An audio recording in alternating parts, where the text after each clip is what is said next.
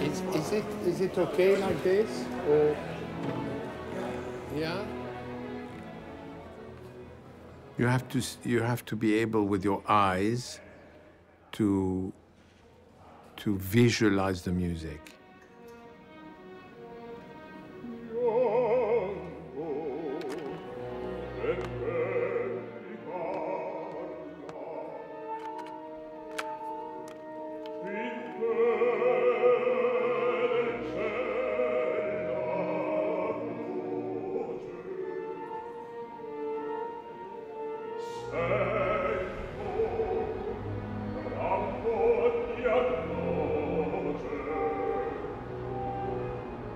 We are in Tokyo, the National Theatre Tokyo, rehearsing Simon Boccanegra.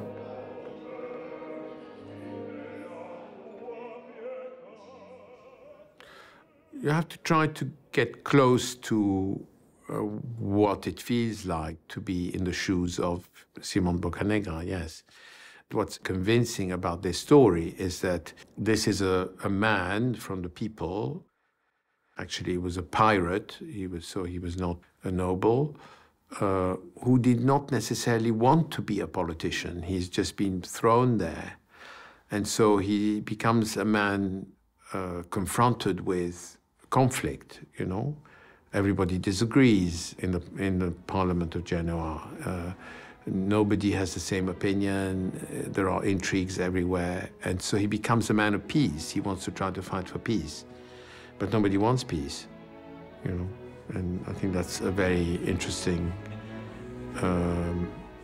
theme for today.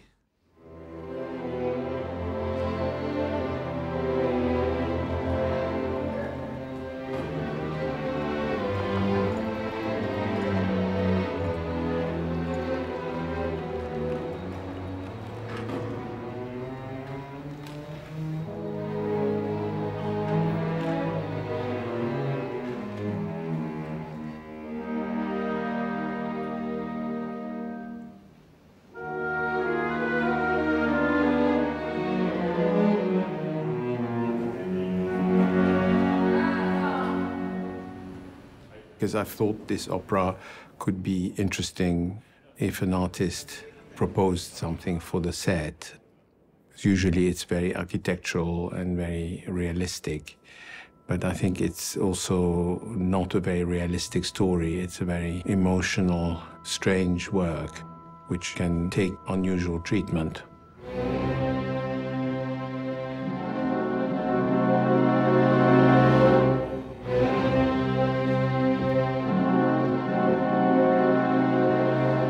This particular production, what is exciting is you see Anish Kapoor, the sculptor, and you see Anish Kapoor, the painter. And you see, for instance, in the paintings, a very dramatic artist who creates theater with a two-dimensional image. Anish Kapoor, he does so with a three-dimensional image also, because this volcano, this black hole at the end of the opera, they are symbolic images that make us react. They're very dramatic. So yes, abstraction can be theater. If you take a shape and you show it, it can mean nothing to you, or it can be suddenly excite you. It makes you think. The abstraction means it's not always specific. It's more open for the imagination to complete. Of course, by putting a volcano upside down, you're creating something which doesn't exist.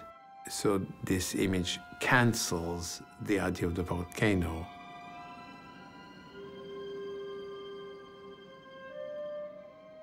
And I think this interaction between the abstract world of an artist and the concrete world of a piece is something I find very exciting to arbitrate, you know, and work with.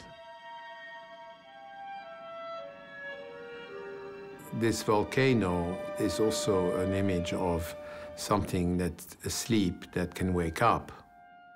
the world is full of volcanoes that were very active, that fell asleep and wake up. And that's not just physical mountains, but they're also situations, human situations, political situations.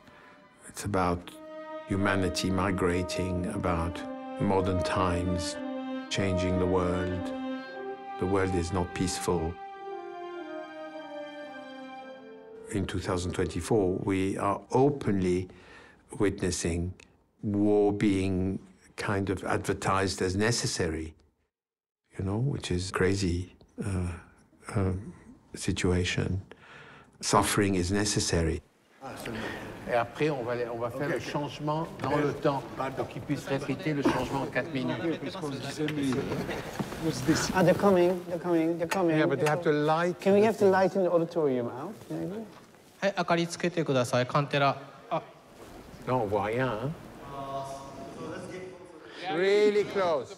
They can be closer to the plastic. Can you ask them to be close to the plastic? すいません。もう少しスクリーン近くに。はい、今誘導してます。So let's get closer to the screen. Really close. Show us. Yeah, we can do that. No, Okay, but look. keep on it's going horrible. now. Yeah, You need to mask completely differently. Yeah, no, it's not possible. No, we cannot do that. Tu veux ça, Jean? On ouvre le broaden? Vous pouvez? Et votre lumière, alors? Well, I'm an autodidact, so I learn as I make. I've learned a lot from this production. New things that I didn't know. Can a Verdi opera be done with a symbolic set? I tried that once. It failed because the process of working with the artist was not the right process. Here, I was able to really take everybody on that journey and at the same time learn myself from that journey. So I think when that happens, something exciting happens. And I think that you know, you build from the score, from the opera. You offer a structure that then artists join you to bring life to, and then they have to be they have to take over that structure because they are the ones on stage that will be projecting the story to the audience, not me.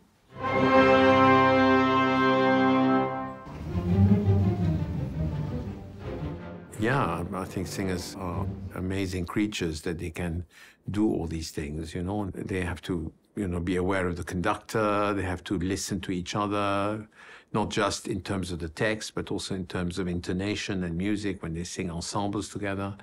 There's a lot of factors that they have to take into account. It's an incredible métier. The second time, you can stay behind these micro for the second time. Yeah. Yeah, low is better. And Roberto higher.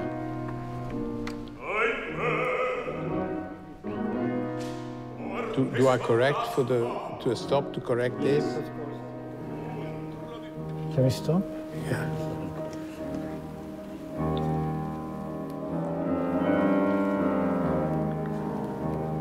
Yeah, okay. Okay, merci. Come with you. Yeah. Thank you. Merci.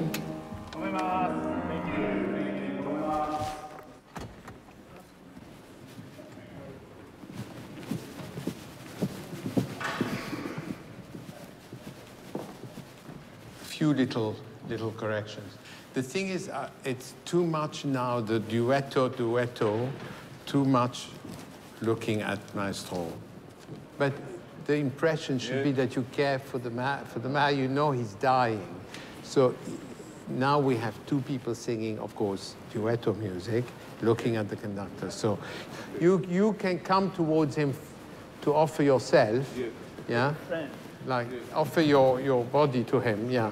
So, yeah, that's better. Yeah, this is good. The singers feel structured, but also free. So, but there's a lot of detail, you know, in the interaction between the singers, which we have to fight for, so that, you know, it doesn't end up being a static production or that people listen to each other, because a lot of the scenes in the opera are conversations. So, you know, in a conversation, you have to listen to the person in order to answer the person. And in opera, you can get carried away with automatic pilot because you have an aria, you have a partiture, and you forget that you are in conversation with somebody. The director is there to remind you and to create a situation dramatically on stage, which shows the audience what's going on. So you want just the last note? I leave the... No, I think the problem is your arrival earlier, so you could go. It's just that you can't just put on and drop. You know, you have to put on, take a deep breath, and then go. You know what I mean? It's not convincing. If it would. Too much. No, we're talking millimeter. No, millimeter. Your thing here.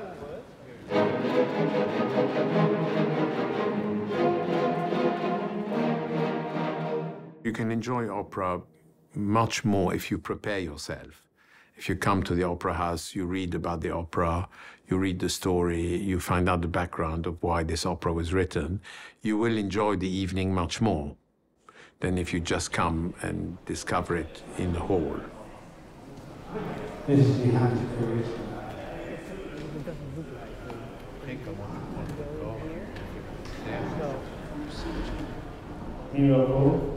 Which chorus are we doing first? Second, second act, and then beginning of third. Yeah. Some people come to the opera simply to listen to beautiful voices and a beautiful orchestra and chorus. Others come for a much richer experience. They want to understand how the story is told. And others come for the artistic experience. If they hear, for instance, this is a production directed by a certain director that they've heard about or designed by a certain designer that they've heard about. There are different entrances to the event.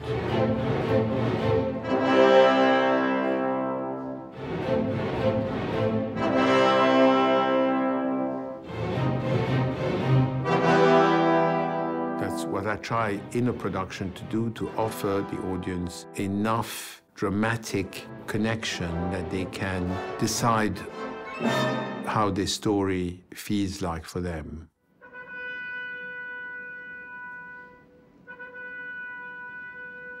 Going to the theater and watching a very simple story can bring us more in touch with an issue than reading the news, because we are dreaming. We go into a world where fantasy and dream starts. The story feels like it's not real. And so in this non-reality, we can hang on to certain things, and maybe you are helping the person take the story and find a connection with themselves.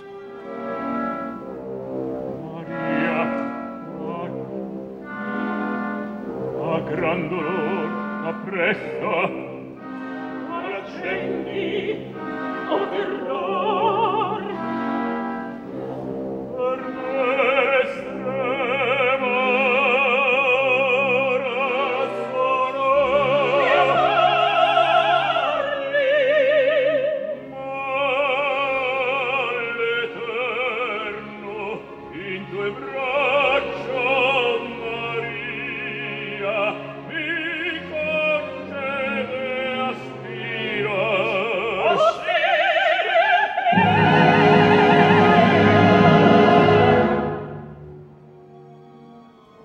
offer hope, because when somebody participates and shares the emotion and is moved by it, you are doing something to the listener.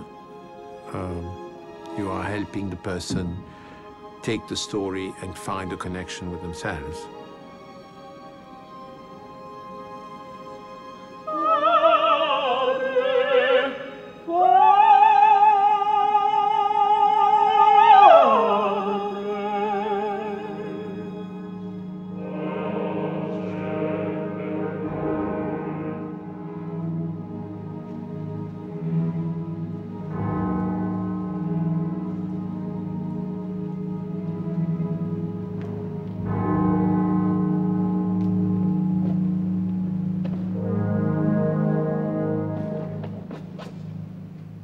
I believe that my mission is also to show that it's an art form for today, that it's an art form that we should care about, we should maintain. And in my own kind of way, I try to make it matter. That's all I can do.